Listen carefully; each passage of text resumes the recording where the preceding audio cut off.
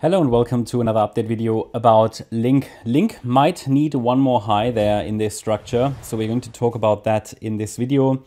The idea about the LINK chart, or the idea I have, is that a 5-wave move likely topped here in March, most recently, around the 11th of March. This top that formed around $22.90, that was a wave 1.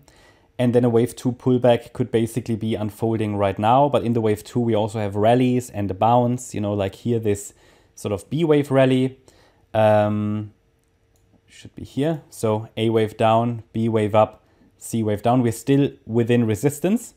So the resistance area, the standard resistance area, ends at $21.28. But if you're familiar with Elliott wave, then you know that resistance areas, they don't necessarily stop B waves. B waves can overshoot. That's why they are so difficult. And at the moment, it's a 3-wave move up. Even with one more high, the entire move up from the 20th of March low would be a 3-wave move to the upside. And that would still leave the door open for a B wave. If we get 5 waves, then I have to count it and interpret it as an extension of wave 1. Yeah, that's currently not preferred, but can happen. I see it potentially morph into that.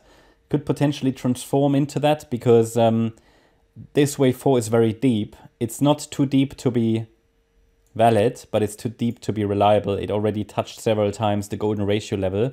So what's that about? I mean, the idea is that in this B wave, we have an ABC structure. It's a 3-wave move, as I said.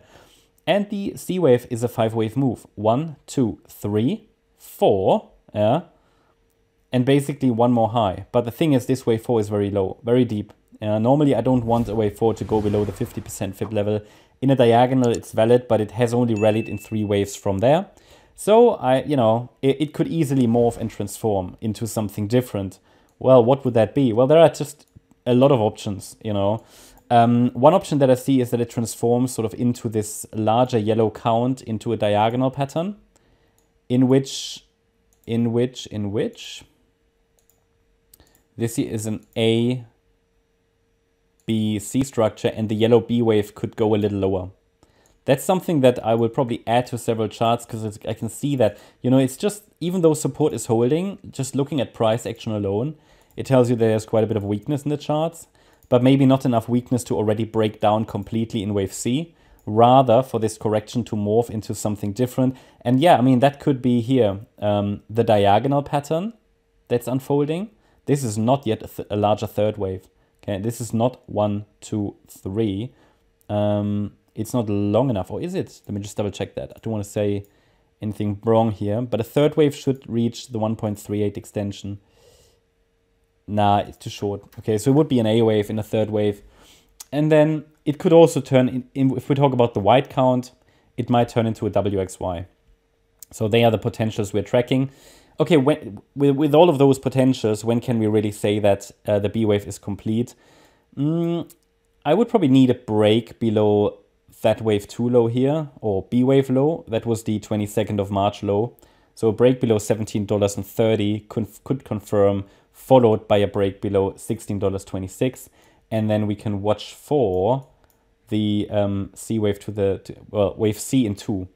If there's a clear 1-2 setup to the downside as well, if there is a 5-wave move down, because a wave 4 in the white count or the yellow B wave, they shouldn't be 5-wave movements. So if there's a clear 5-wave move down that's long enough to suggest that this is the start of the wave C, yeah, then we can confirm that, But at the moment, I don't have clear evidence that a top is in place.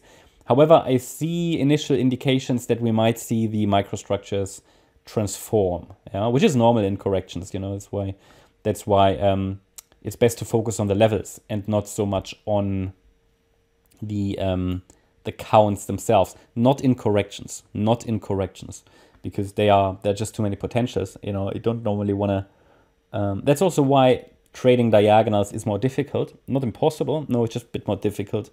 So yeah, I mean, we're here in a mess. Okay, so this is maybe wave 5 of 1 in an extension, which I don't like so much because this correction was very deep.